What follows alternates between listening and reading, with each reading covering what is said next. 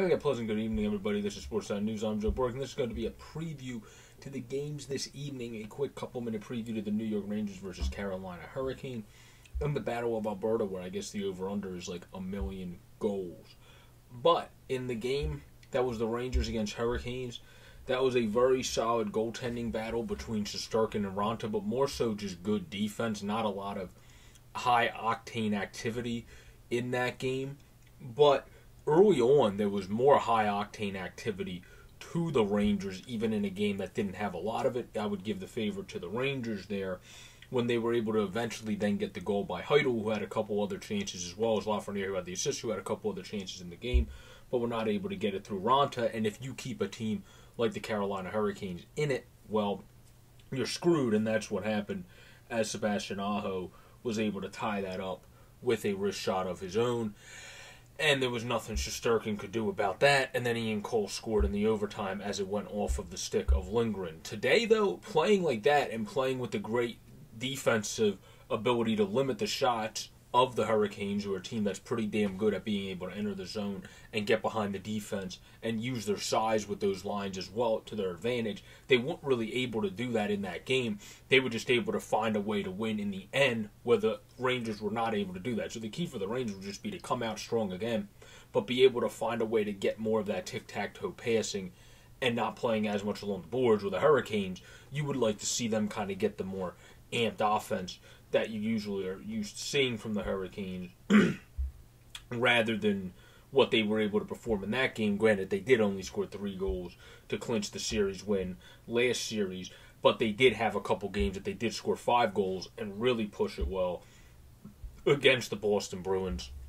So you're kind of looking for that offense to wake up a bit. That was pretty dormant in the game until Aho was able to score. And then, of course, Ian Cole in the overtime. I would still have to lean towards the Hurricanes in Game 2 because it wasn't even their best game. They only played an average game, really, at best, where they relied on Ronta more early and then were able to balance it out, and it became a defensive game that they were able to hold them after the Heidel goal and then be able to get 2 goals, 1 in regulation in the third and 1 in OT by Ian Cole, of all people. So I would have to lean the Hurricanes because they didn't even win the game, or they did win the game, I should say. The Rangers didn't even win the game that they played. Most of the game, a better game than the Hurricanes, were not able to prevail there. So I think the Hurricanes are going to come out even sharper in this second game, and it's going to be on now the Rangers or Shesterkin to just steal them a game, and we know the latter can definitely happen, but it's going to be on the Rangers to kind of round out their game more. And the first line didn't even play the greatest in that last game. It was more the second and third line playing better, so you would like to see the first line for the Rangers play better as well. Now, in the Battle of Alberta, that was just a ridiculous scoring bout. You would expect this game to be more of a 5 total goal game or 6 definitely not double digits goal totals again. But again, the Flames didn't play. They started off playing their best game and then just fell asleep and then allowed the Edmonton Oilers to come back and then were able to still prevail in the end. So from their perspective, it would be do as good as you did in about the first 45% of the game, and then just don't collapse or fall asleep for the rest, and you're set, and you're Gucci if you're the Flames. If you then collapse like that, eventually that's going to cost you, because the Oilers, as we saw, they're great at taking advantage of mistakes, and they're great offensively. Their problem is they're not good defensively, and they weren't good defensively in this game either. So if the Flames are able to continue to get behind their defense and continue to plaster them there, I don't think the Oilers are going to have a chance in this series. The Oilers have to be more aggressive. They have to probably play some of their shot-blocking defensemen more, because, yes, is it not the sexiest thing to do?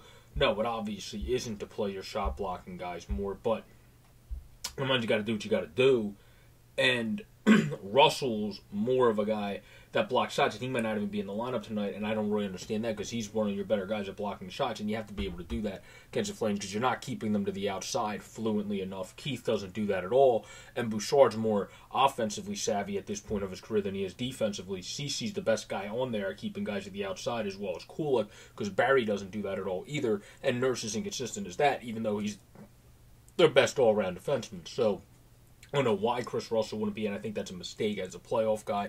He's one of those playoff performing defensemen that can block shots and stuff, but it does have him listed as out. That's very interesting for me if that besides to become the case. I'm also don't know why they keep throwing in Archibald. He's an energy guy, but you might as well just put in Brass. Brass has experience, has been in a postseason. I would throw him in over Josh Archibald, but that's just me. In this one, I'm definitely leaning Flames. I'm more confident with the Flames goaltending. I think Mike Smith will bounce back in this game, but the Oilers didn't have the best game. He was able to score in that game, but overall, Draisaitl did look affected by his foot injury. So it's going to be interesting to see what's able to come of him and if they're able to have any defense, because there's no way the Flames are just falling asleep on defense back-to-back games, because they are a good defensive team. The Oilers aren't.